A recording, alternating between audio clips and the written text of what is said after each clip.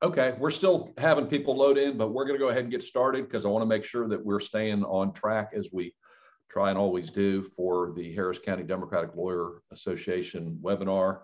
I'll give you two heads up. One is that we're cautiously optimistic that we'll be back live in April, but no promises. Also, I can give you a high degree of probability. We've booked for June for the annual meeting at the Hotel Zaza. As great as it was last year, we're hoping with the planning committee that it'll be even more outstanding with speakers that you'll want to be there with and a chance to have fellowship with your fellow Harris County Democratic lawyers in June at Hotel Zaza. Well, as spring appears to be in the air and we just finished an interesting primary, we have our County Attorney Christian Menefee, who's already warned us because of his 6-month-old, his voice is not where it always is with that big, bold county attorney voice. It's not quite so solid today, but he's going to share with us on two issues. One is more or less a recap on how things went in the voting process from his perspective as the county attorney, having been down this road before, particularly in light of the different changes in the voting system, the voting processes that were imposed by our legislature. And then the other part is his statement and the statement joined by many other district attorneys and county attorneys in response to Governor Abbott's criminalization of transgender kids and their families. Thank you, Christian, for joining us. Thanks for making it, especially on such a busy day. Go ahead. Thank you. Well, thank you very much, Mike. And I'll start by saying that I love HCDLA because you're so bold, and it's incredibly bold to have a political event the day after an election. And to still be able to get solid attendance, I think is an extremely impressive thing. So thank you all for the opportunity to speak. I'm excited for you that you're going to get to hear from Jim Blackburn. Mr. Blackburn and I haven't had the opportunity to meet, but I've heard only great things about him from Charles Irvine and Terry O'Rourke and some of the folks who I know have run in his circles. Yesterday was an experience. In this election, this is our, I guess, first major election since SB 1 went into effect. And the earliest issues that we saw was with the mail ballot process. As many of you know, under SB 1, there are enhanced ID requirements for vote by mail applications. And so now you have to put either your social security or driver's license number on the vote by mail application. And that number has to match the same number that is in the registry from the Secretary of State's office back from when you originally registered. So if both numbers are in the registry, then fine, you can put either number. But if only one number is in the registry, then if you put the other number, then your application will be marked for rejection. And we saw that there were folks throughout Harris County and frankly throughout the state of Texas who were having real issues with that. We had a much higher number of vote by mail application rejections than we've seen in previous cycles. And it's particularly disheartening because these tend to be the populations that are the most vulnerable, right? Our seniors, underserved communities, particularly communities of color, folks on active duty, and Texans and Harris County residents with disabilities. So it was a challenge to see that. But we dealt with it as best we could. So we tried to very much engage in voter education. The elections administrator and I as well were out talking on various mediums to try to inform folks of the process because the main challenge we saw was the Secretary of State's office did not have a robust education process in place, right, to inform voters of the changes that were going to be made, nor were they working hand in hand with elections administrator offices across the state to ensure that that information was being disseminated, if not from the top, then in a decentralized fashion from the various county offices. So it was a challenge.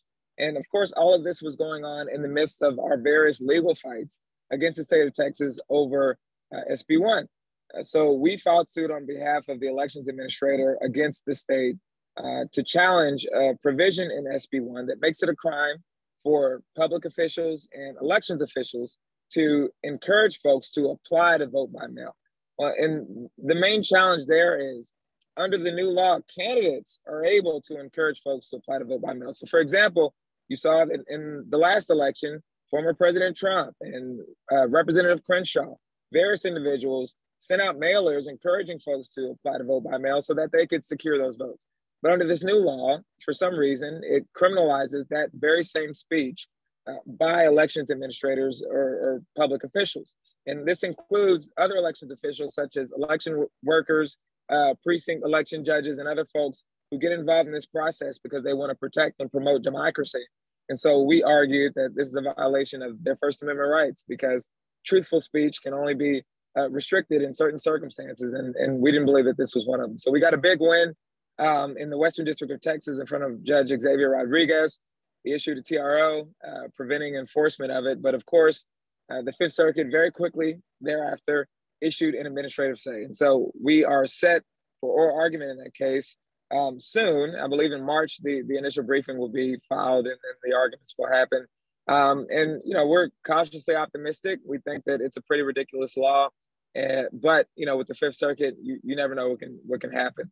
The second thing that we did was send a letter to the DOJ to ask them to get involved. You know, they had already filed their own lawsuit to undo SD1 or prevent enforcement of it. But we wanted them involved in the vote by mail process. And we've been having conversations with the Department of Justice. And we're going to try to determine what that will look like in future elections. So that was kind of piece one of the challenges we saw in this election. And piece two, of course, was election day. Many of you know, but for years, we were criticized here in Harris County by members of the Republican Party for not having paper ballot backups in our elections, right? Under the old voting machines, you would go in, there was a toggle, it was a screen, you would press some buttons, you would go out, and there would be no physical paper record of how you voted in the election. And so once you saw the big pushes to undermine the integrity of our elections and the confidence in our elections, there was a strong push by some to ensure that there was a paper ballot backup in case any issues arose with the elections. You would have that physical evidence of how people voted, and you can ensure that no election will be compromised. So we did that. We switched to machines that have paper backup, but of course that created all kinds of issues. Being that yesterday was the first primary election since those new election machines went into place. And so there were challenges. We'll navigate it as best we can. We were kind of on call the entire night to help the EA's office through legal issues. But we anticipate that, you know, there are going to be continued issues there. And I think the goal is to get everything together so that by the time the November election comes, we know how to properly utilize those machines. But more importantly, the electorate is properly informed and the county is investing in that process. And the last thing I'll quickly discuss is the directive issued by Governor Abbott against parents with trans children, which of course is based on legal opinion. So a couple of weeks ago, Attorney General Ken Paxton issued a legal opinion that under the family code, as it's currently written, if parents of transgender children allow those children to have gender conforming healthcare, such as puberty suppressants, for example, even if those parents consult with a medical professional, right, and understand the process and get consent from their kids, it amounts to child abuse because, as the argument goes, children cannot consent to sterilization. And that's what the AG's office argues happens in many of these instances. And they go on to argue that every single American has the right to procreate. And so by allowing these folks to do something that may infringe on their right to procreate, you are committing child abuse. Of course, it is a legally meritless opinion, which twists and turns the law to meet political goals. Because if you recall, at the same time, the candidate for Attorney General, who has since lost, Louis Gohmert, was pushing that the state government should not allow families to permit their kids to get gender-affirming health care. So soon after that opinion was issued, Governor Abbott issued a directive to the state CPS department, the Department of Family Protective Services, ordering them to investigate parents with trans kids who allow their kids to get gender-affirming health care based on this legal opinion. So I immediately, I guess within a couple of hours, put out a statement and did a tweet making clear to Governor Abbott that my office, which handles the civil prosecution of child abuse cases under the family code for the largest county in Texas, was not going to allow my office to participate in these political shenanigans to the detriment of families with trans kids. So what we saw in that was, and I didn't expect it to be that big of a thing, I was simply telling the governor, hey, I'm not going to do that. And it kind of blew up, right? We made a bunch of national news. And then soon thereafter, you saw multiple district and county attorneys throughout the state of Texas issue similar statements saying that they too were going to take a stand against the governor and not participate in that process. And it's based on a pretty simple legal theory, which is, in these instances, I'm acting as a civil prosecutor, so I have prosecutorial discretion, and the governor can't order us to do it. If they want to take on those cases and try to remove folks' kids from them for getting gender-affirming health care, then the Attorney General's office is going to do that. So right now, it remains to be seen how far the state is going to take that. DFPS, as I understand, has started investigating some families, and at least one set of parents and one doctor have filed a lawsuit against the state of Texas over that directive, arguing that it violates certain rights. We're considering filing an amicus brief in that, but just know that the fight continues. And I just want to close with, I've never been one to like put out statements where I don't think that there can be a meaningful impact. And after we put out that statement, I can't tell you the number of families, of parents, of advocacy groups that called into the office in tears, just grateful to know that Harris County was going to be with them, that Harris County was not going to come knocking on their door and dragging them into court to try to take their kids. So I think it's an important fight to have. I'm glad that we have folks across the state of Texas who are in elected legal positions who are taking that stand as well. There's active litigation on it, and we'll see how it turns out. But I'm very grateful that you all allowed me to jump on today and provide an update. Again, my apologies about my voice, but it is very true that I have a 6-month-old and he doesn't much believe in sleep. So I look forward to continuing to chat with you all, and thank you very much for having me. Christian, 2 quick questions, if you don't mind, before we let you go. Sure. Number one, do you think it was purely a coincidence that Governor Abbott issued that proclamation the week before the primary? Absolutely not. As you know, this is the same governor who, after former President Donald Trump called for an audit of the 2020 election in Texas, just a few hours later, he announced that the Secretary of State's office was going to audit 4 counties in the state of Texas. So this is somebody who clearly makes decisions from the executive position based on politics. So it's no surprise to me at all, and it's definitely not a coincidence.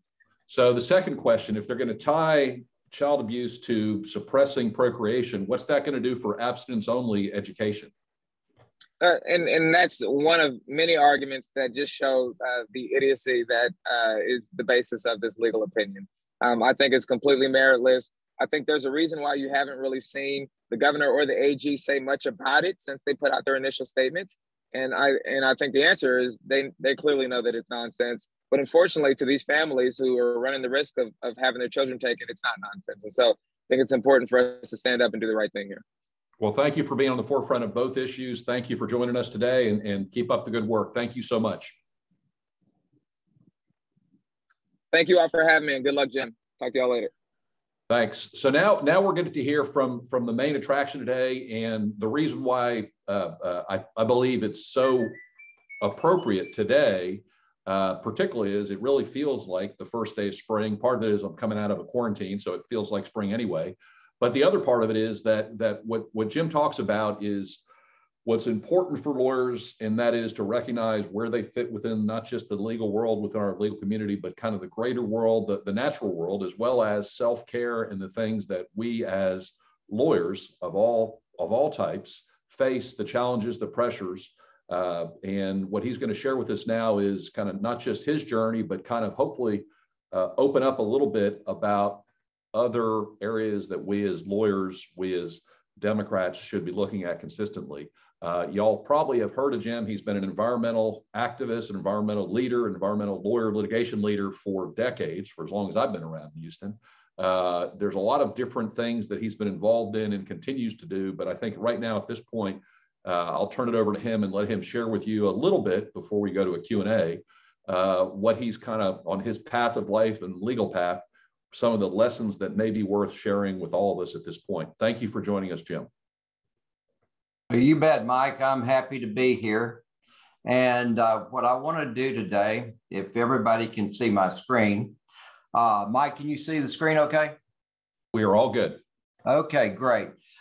Thank you for having me. And I was surprised to be asked and to speak at a continuing legal education session about this book that I've written along with Isabel Scurry Chapman, who's the wonderful artist that has illustrated this book, and it's really offered really a lot of thoughts through paintings, which is kind of an interesting concept in itself. The book is called Earth Church, and it's self-published. And these are the chapters of Earth Church, and it really comes out of the COVID situation week.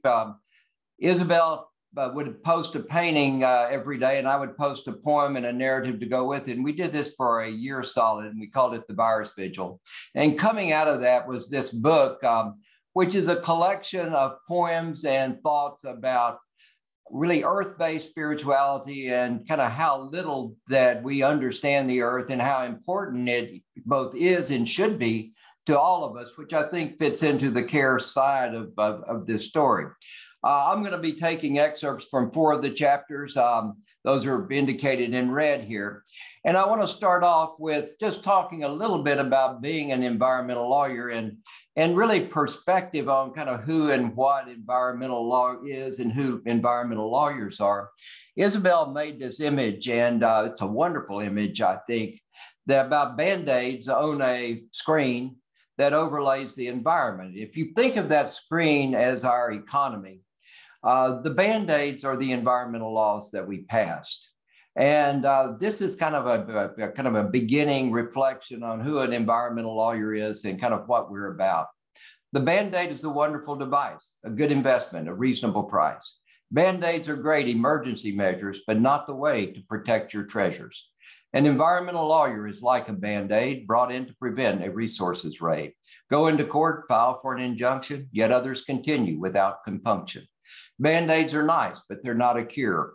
We need a new economics brochure, one that values the gifts nature brings, like wetlands and forests in hill country springs. Now, that is, I think, a statement of probably what I don't think I realized that the environmental laws were really Band-Aids on an economy early in my career, but I certainly ran into the situation where we went from really stopping one thing only to see a dozen other things spring up, which is a problem I'm sure that all of you can equate. Now, there's a chapter in the book called Earth Church Solutions, and I put this in this sequence simply to say much of what I have come to work on are solutions to that economic system. And I think we will see a new economic system emerging in the future that is about a different way of thinking about economy relative to nature. And the closer we get economy and nature in synchrony, the better we are. And just some of these topics, like the earth having circular systems, a circular economy, climate change and hurricanes and what they mean for Houston and flooding, the yard and kind of how it reflects so much of the old way of thinking and perhaps not the new way of thinking. Wetland protection, carbon capture by nature, smart floodplains, city of the future. These are all where we're headed. And I'm happy to say I'm working today on a lot of these things. But there was a point early in my career, in the early to mid 1980s, when I was drinking way too much. I mean, from a personal care standpoint, I was a wreck. Physically, mentally, everything was down. And so I went into a rehab center and luckily was able to shake alcohol, although it is an experience that has shaped who and what I am. And I wanted to offer this kind of personal insight as to kind of where I was and really kind of what my state was when I was not taking care of myself. The rehab center was a reality check. I came here rightly. I was a wreck.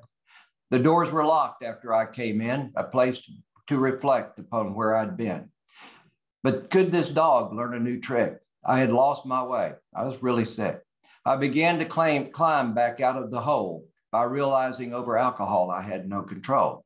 My self-image by now was not very strong. I knew that my thinking had been all wrong. But one event happened that made it clear that I was living with a load of fear.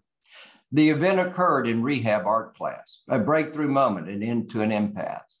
I drew myself as a wounded bird, one wing hanging low, my vision blurred. Now, this image on the right was done by my artist partner, Isabel Scurry-Trapman, but it's a very, very true rendition of exactly how I felt about myself at a point in my professional career. And I was wounded. I was hurt. And I have figured out how to kind of take care of myself. And part of that is getting perspective on who and what I am and kind of what's achievable, what is imaginable, and then figuring out creative ways to go about it. The lawyer, that's me. I'm a recovering lawyer for the bird and the bunny. My self-image is unique and perhaps a bit funny. I'll stand up proudly for the birds of the world, looking for angles, searching for words. Now, lawyering has generally been good to me. I've had great clients to keep me company.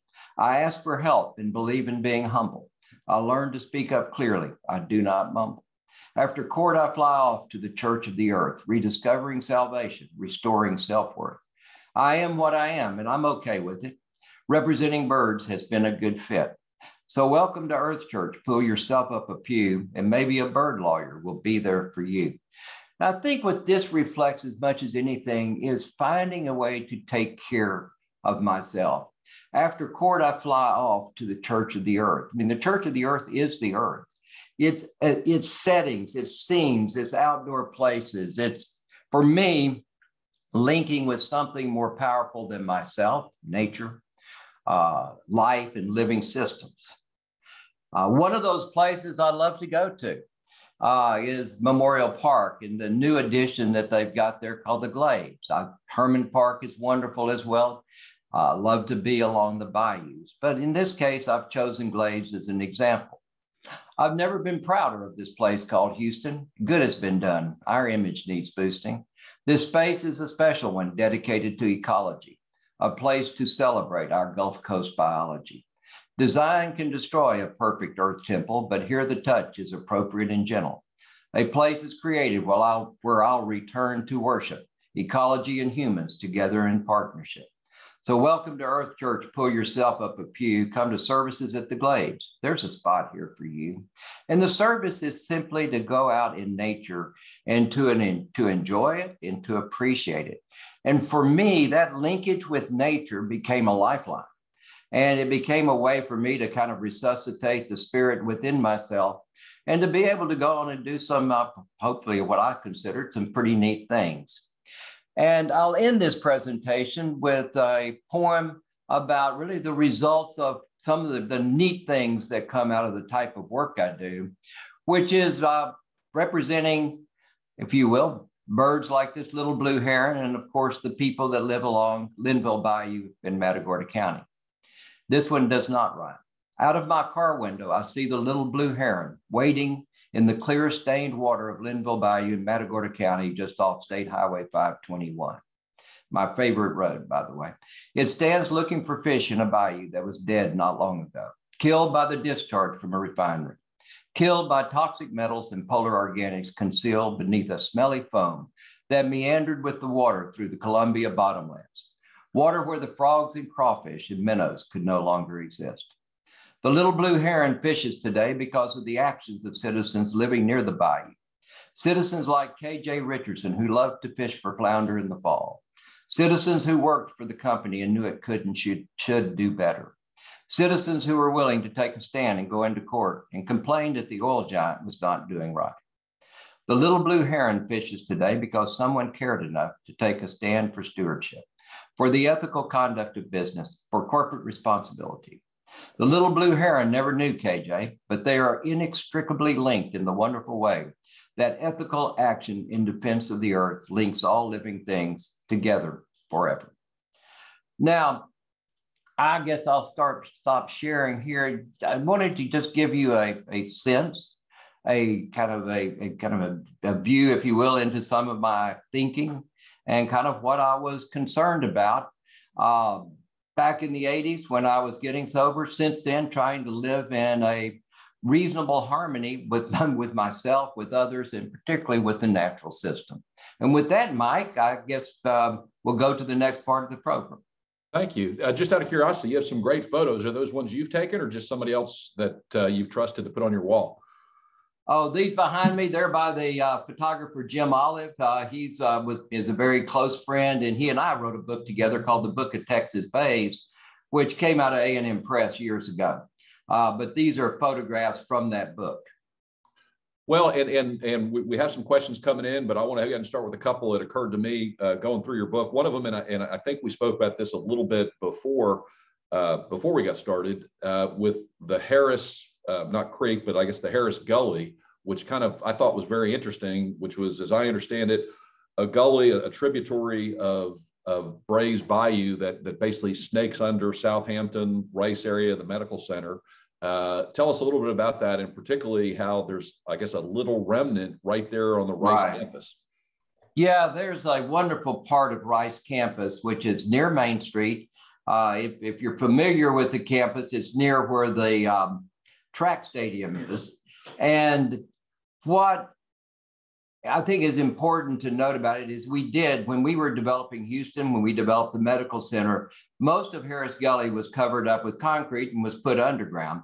But there was one place where it came out on the Rice campus near the track stadium, and that has become what we call the Rice Prairie.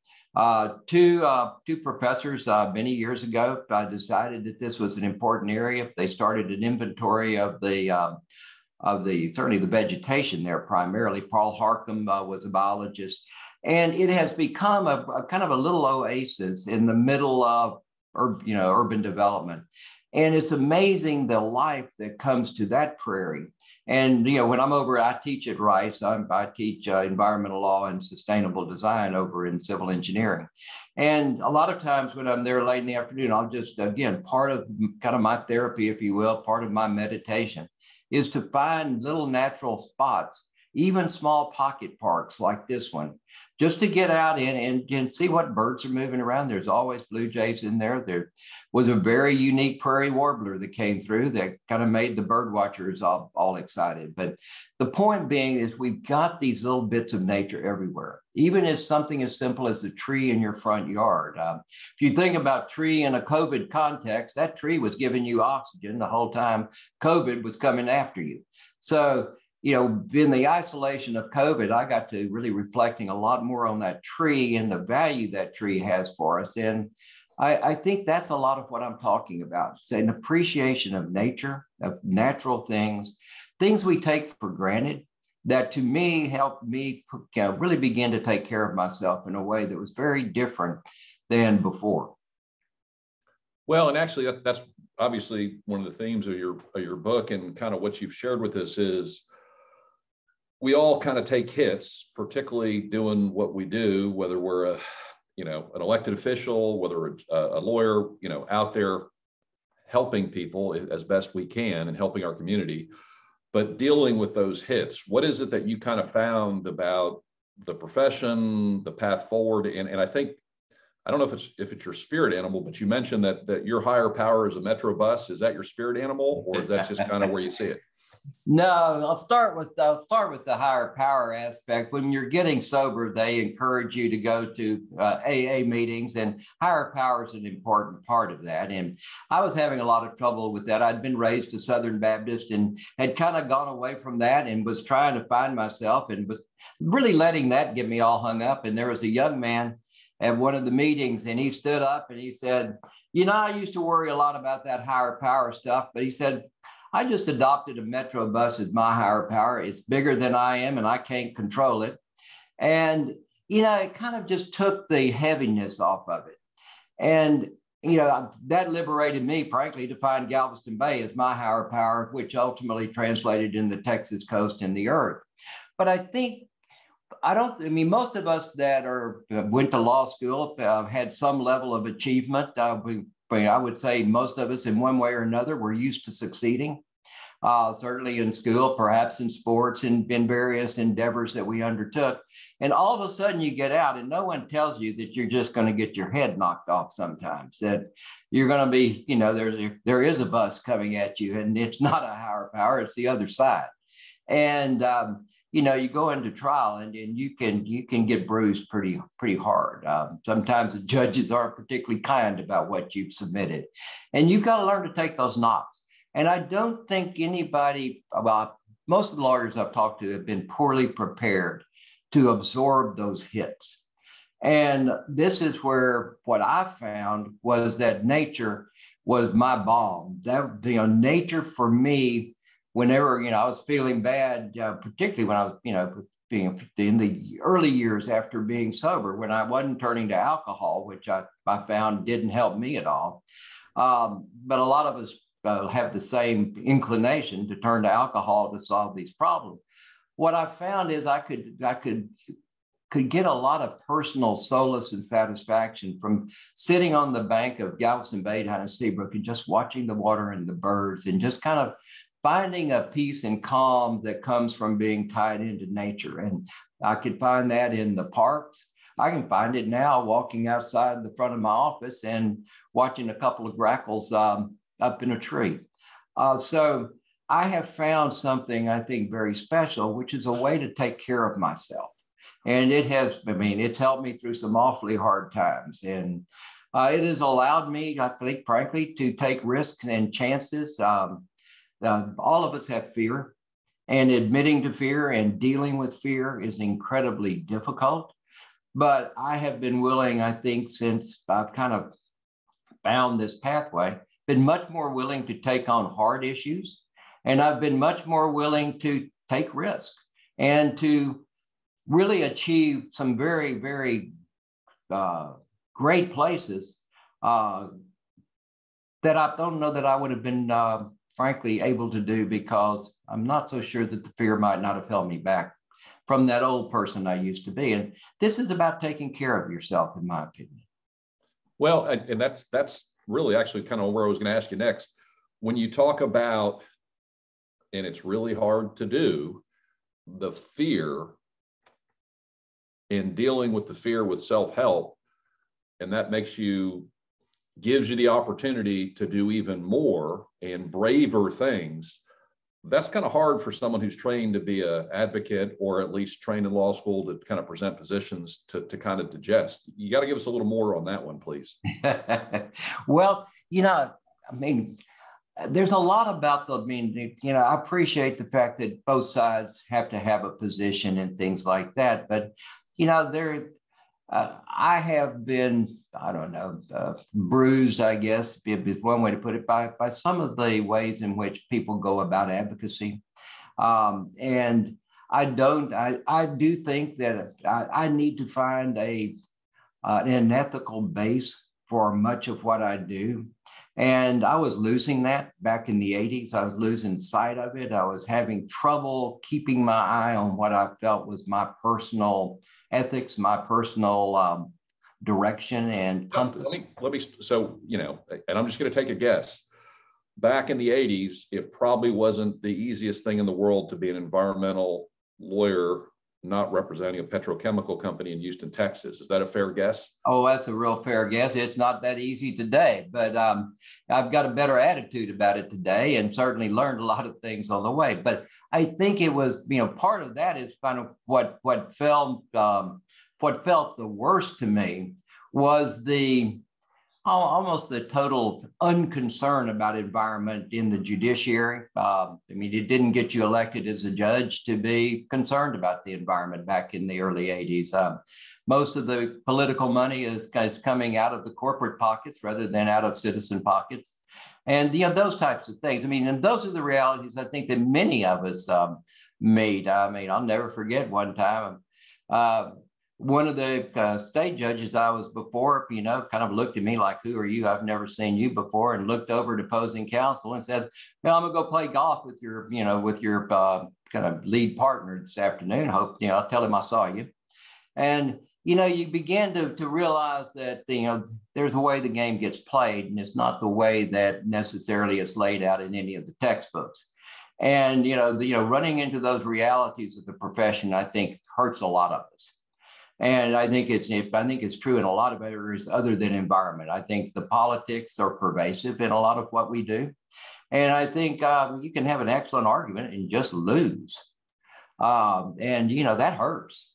And particularly when you've done a good job. And frankly, you probably should have won, if you read the books and looked at it, and you didn't. And, that hurts. And it's easy to fall into drinking as a solution for it. And I found another pathway, and it was to find nature. And it was to let nature, and basically let myself connect with nature. It's more than just going there. It's about actually enjoying it and taking it in, and then beginning to realize what it's doing for us. And, I think that one of the most amazing things is none of us would be here but for the earth. But, we don't celebrate the earth. We don't, it's not part of our ethical construct as a general proposition. And that to me is one of the biggest travesties, because we'll destroy the very thing that actually allows us to be if we're not careful. And right now we're doing a pretty good job of destroying it. And that is, that's just kind of a reality.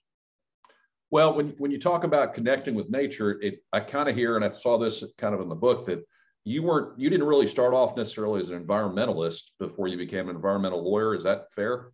Well, I was more of a hunter and a fisherman. I was always an outdoor person. Right. And then I was in law school, and frankly, I didn't like law school much at all, but I was in law school when the first environmental laws were being passed. And so I saw a chance to combine some things. And then I wrote a paper, made the lowest grade in my class because it dumb me in law school. I didn't think politics played in law school. And, I wrote a paper about the law of the oceans and making it into a nation so he could sue for pollution damage. And my professor was a former Humble Oil Company international lawyer, and he thought it was the dumbest idea he'd ever heard in his life. And I won a national contest with that same paper. And that taught me a whole lot right there. But I went and got a master's. What did it teach you, Jim? It taught me I ought to at least look at where my professor had worked before he came to work at UT Law School. It taught me that good ideas alone may not be enough, that there is more to it than that. And, those are that I don't think I really took that lesson to heart like I did in the 80s. But in a way, it was the same lesson. It was a similar signal. It's just it hadn't hit me quite as hard in law school as it did, when I was trying to practice early on. But how so? I mean, when you say, because that's one of the things about your practice that strikes me is so much of it has been arguing to judges only. I mean, I'm not saying you don't do jury trials, but that's environmental law in many respects is arguing statutes, arguing rules. It's more of I'm not going to say administrative, but it's more of a arguing to a judge, arguing to the appellate court than you would normally think of. How has that been for you, given all those other things you've shared with us? Well, I think, again, you go to the state agency, mm-hmm. and they've got rules, and they've got a rule book, and they've got regulations. And I ended up getting a master's degree in environmental science and engineering after law school. So I actually got quite good at the science side of what we do. And I knew the science. And I frankly, was really good at cross-examination of opposing scientists.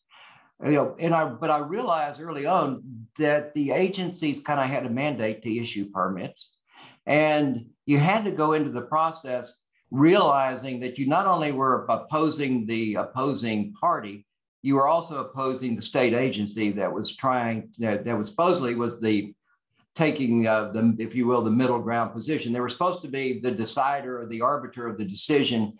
And one would have thought that would have been some aspect of fairness to that. And it's really not that way. I mean, as the practicality as an environmental lawyer coming in opposing a permit, you often are opposing both the state and the applicant. And you are generally expected to lose. I mean, the legislature looks to the agencies to issue permits. And I mean, I've heard budget hearings where budgets have been threatened to be cut if they didn't take a more pro-applicant position on some of these things. And I mean, that's not news to anybody that practices environmental law, but it was news to a young environmental lawyer that was just beginning a practice. And, knowing the science, knowing the impacts, knowing, if you will, what would happen if that permit was issued, and then they issued it and they said they were protecting the environment in doing so. Those were the things that sent me drinking. And those were the things I had to find a way to work through. And I described the way, and I'm pretty much retired from litigation these days, but in my litigating days, I was very much, I thought of myself as a guerrilla lawyer in the sense you think of a guerrilla warrior. The last thing I wanted to do was take someone on head on, in state court, particularly. I mean, federal court for me was much better because I had I think a better chance of getting a fair judge in federal court than in state court in many cases. And that the agencies was trying to find ways to operate come in from the edges on them. as opposed to taking everything directly head on. Because you get inundated with paperwork, and that will suffocate you as a private practitioner. Well, when you say guerrilla tactics, give us a little bit. And we had a question from Lee or Orlando. One of the things, what in terms of kind of guerrilla tactics that have been effective, what are you talking about? And I know you mentioned in your book you had a client who had a brouhaha witch that kind of was a good predictor. Is she still out there in the market, by the way? Well, that witch would be someone that everyone should call upon. It is a great psychological. It made me smile just thinking that my client had consulted the witch before we went into the proceeding. And it worked. It worked. We won. Of course, it worked.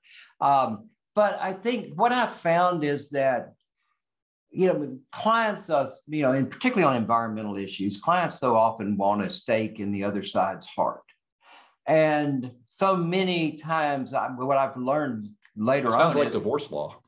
Well, it's a lot like, it is that way. Although oftentimes I can protect the client's interest with a settlement. And so over the years, I think I, on the one hand, would do something like I use federal environmental law much more than state.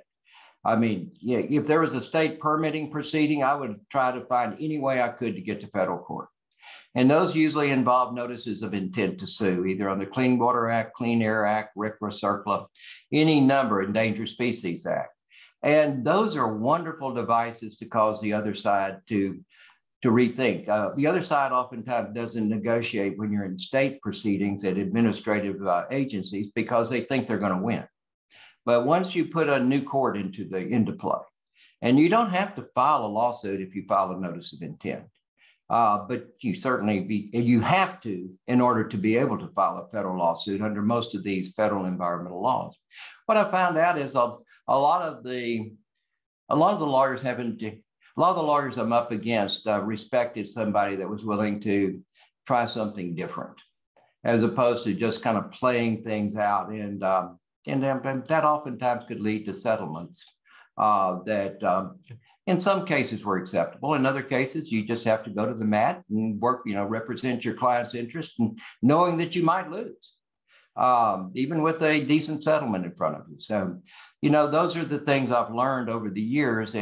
But I'm always open, always keeping my eyes open for ways to settle disputes. I don't think they train us well enough about settling disputes. And of course, we've all got to work with our clients. But I think that there's a lot better, and I'm not talking about just mediation and arbitration and things like that, but just to think in terms of how to solve the problem. So I think if anything, I've become a problem solver later in my career, much more so than an advocate. Well, when you talk about, that means your fire's gone out, or you're just looking at a different way. In other words, tell me when you talk about I'm a problem solver, not what I started back in the 80s. Well, what do you mean? Like what happened? Today, climate change, for example. I'm very active in climate change. The fire has not gone out. There's no question about that. But the fire is different, if you will. It's stoking a bigger fire. I'm now working with oil and gas companies that I used to sue to work with the agricultural community to find ways to pay farmers and ranchers for pulling carbon dioxide out of the atmosphere and sticking it in the soil. And that's basically taking CO2 out of the atmosphere. And some of the companies are trying as hard as they can to begin to reduce their carbon footprint, but they need to put some into the atmosphere.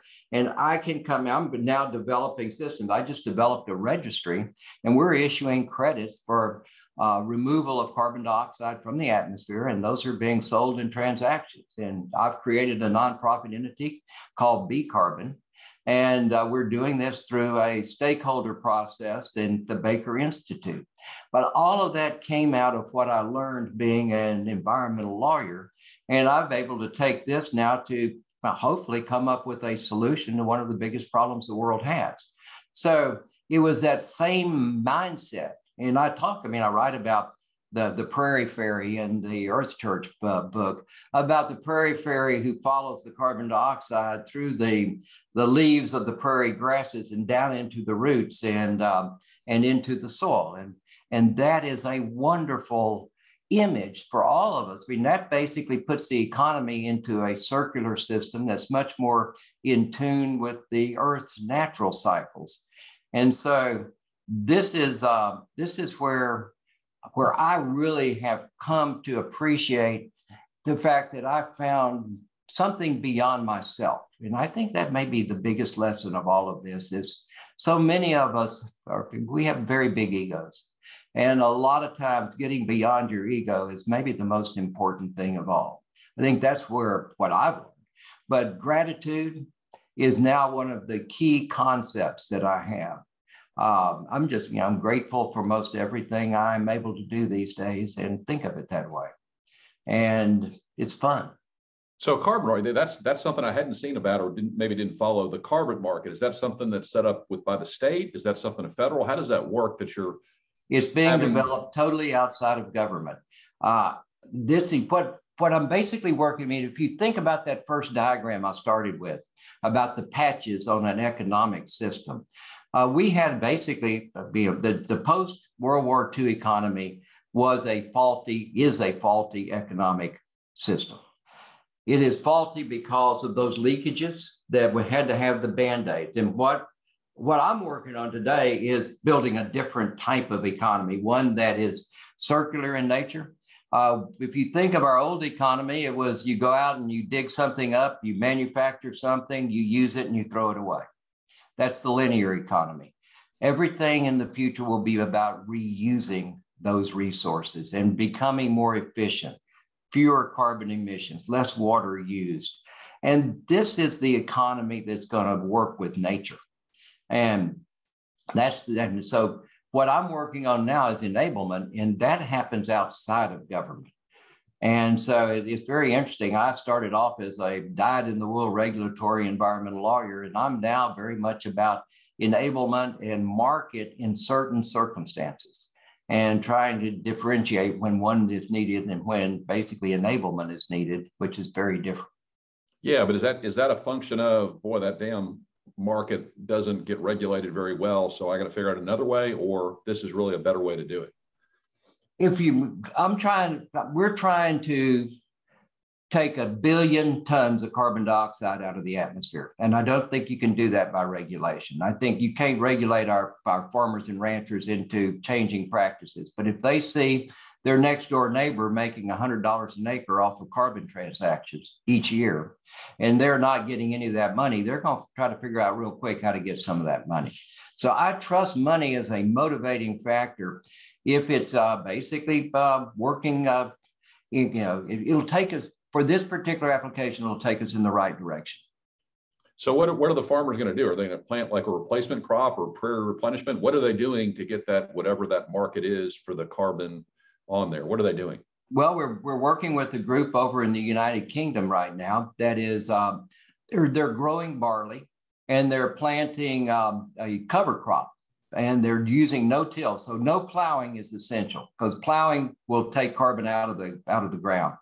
No-till agriculture, cover crop, they're going to get carbon credits and they're going to sell them to Heineken, which is going to try to market carbon neutral beer over in the United Kingdom. And so it's all about a changing consumer and changing. Most of these trends are coming out of Western Europe and are coming to the United States, and they come out of the Paris Accords of 2015, 2016 time period. And it's basically about everybody in the world needing to have a net zero carbon emission by 2050. So it's a very interesting process and probably the most stimulating thing I've ever worked on in my career. And so, no, there's plenty of fire there. It's just a different type of fire. It's almost the difference between back in that poem to start off with, I was talking about, I could stop and protect a single wetland being filled, but there was a dozen more that were happening that I wasn't hired to go after or that I couldn't stop. This is about designing a system that will stop it all. And so that's the evolution I've made, is to try to come up with solutions that are big.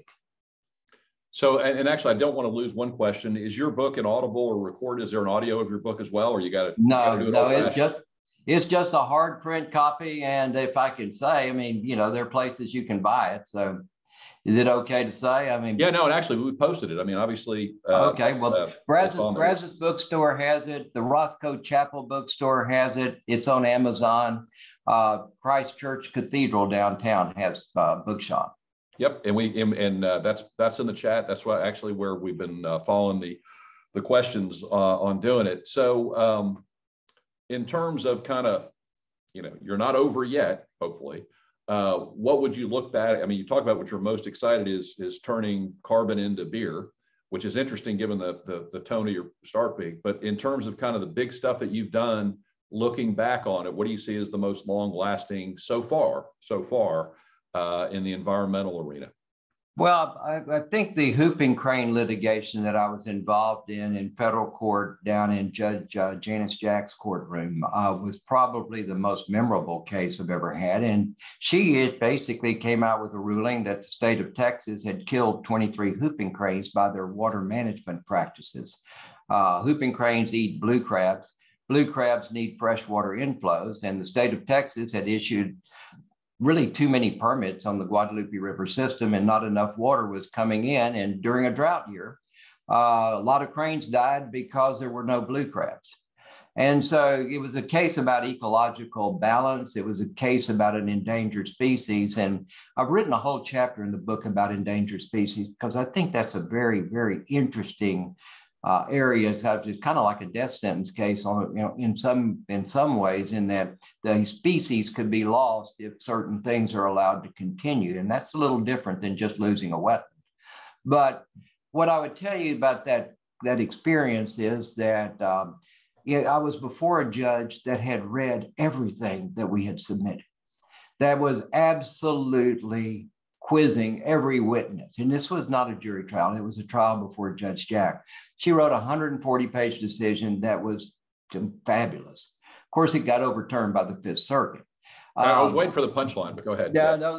But the real punchline is, after it was overturned and after we appealed to the Supreme Court to try to get them to hear it, and they didn't want to hear it, we worked out a settlement with the Guadalupe Blanco River Authority, where they agreed to work with us. And essentially today they are developing a habitat conservation plan, which is what we had gone into court seeking. So we lost and achieved our goal. And that's a very important lesson. Sometimes it's standing up and fighting that's maybe more important than winning and losing on some of these battles that we all are involved in. Now, it's sometimes hard to tell a client that, but I think if you look at long-term effects, the fact that there was someone brave enough and willing, perhaps with no money, to stand up and do something really decent and fight for something and lose, that's worth something. And, that's kind of that's what I've learned to wear is, losing's not all bad. And by golly, I'll try as hard as anybody to win. But there's sometimes you're just not going to be able to win. But were you willing to take on a case you might not win? That's the key. What's that, the poem If? I mean, and actually that's a very Irish thing to say. Lost causes are almost always the best ones worth fighting for. Well, is that really the big takeaway that you have at this point? No, not so much. I don't think they're all lost causes. I think that the willingness to fight is important. I think the message is these causes are not lost. That if you're creative as a litigator, you may find your way to a solution anyway, win or lose. That's the message.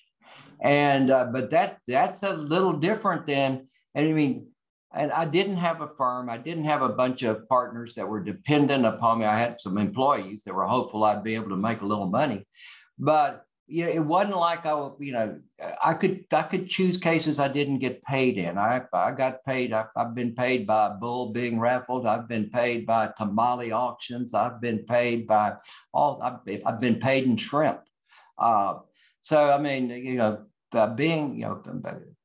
Mine probably hasn't been the most profitable legal practice of any out there, but I think it's among the most rewarding because, frankly, I love what I've done and I love the practice that I've learned to grow into. It's just nobody trained me how to take care of myself in the middle of all of this, and that was the hard thing to learn.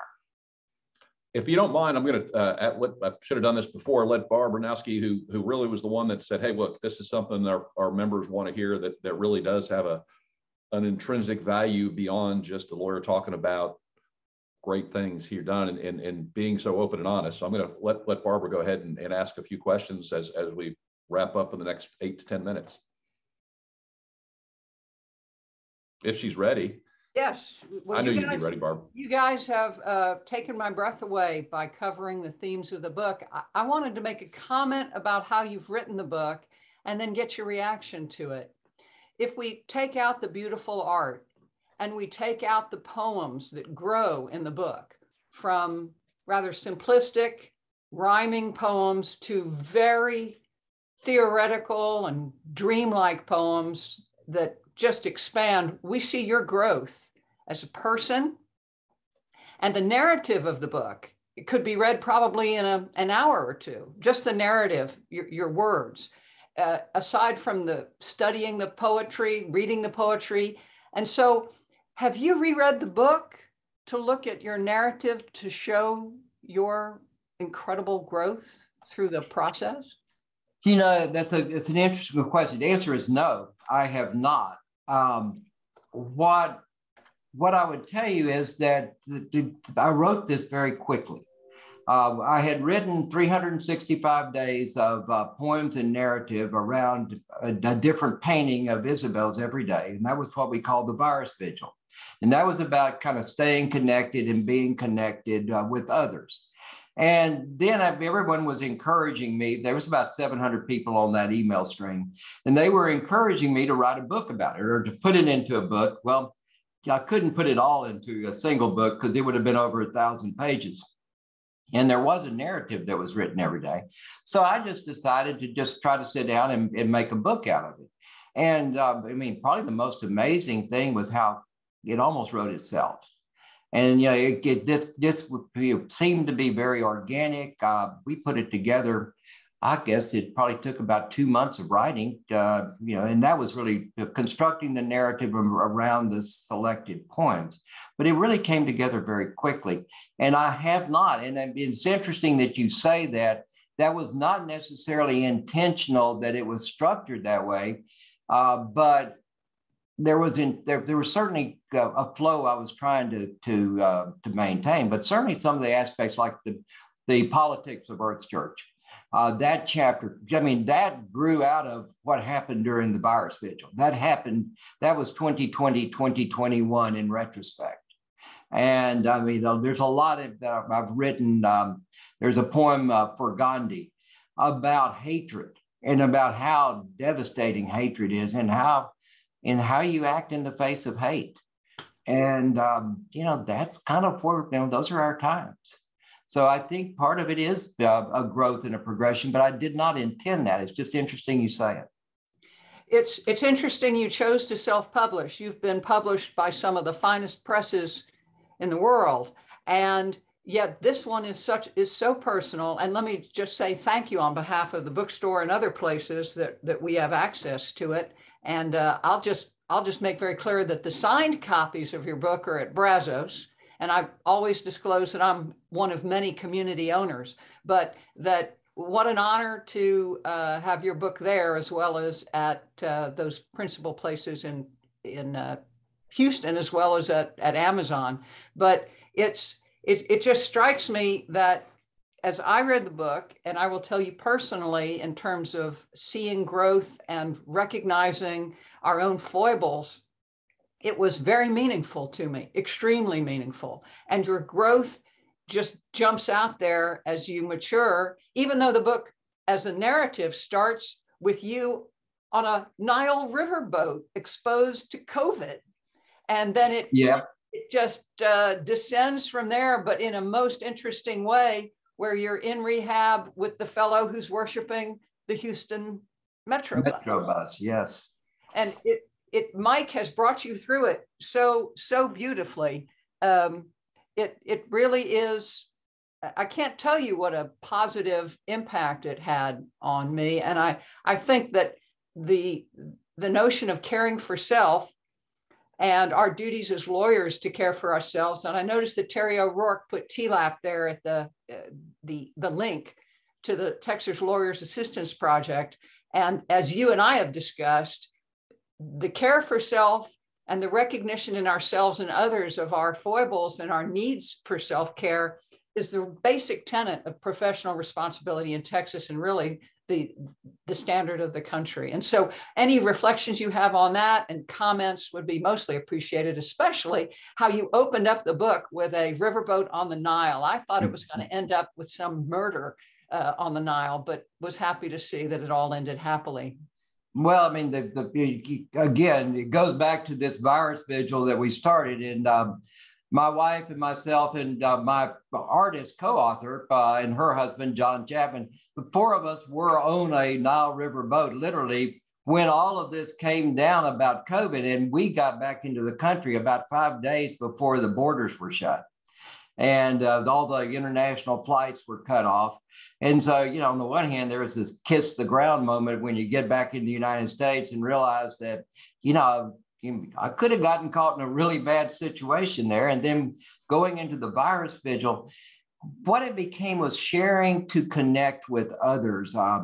You know, I found connection with nature personally, but what I realized very quickly is we were all very isolated during COVID. And so I used the 365 days of emails, if you will, as a way of staying connected with friends, with people I've known, the people I've worked with.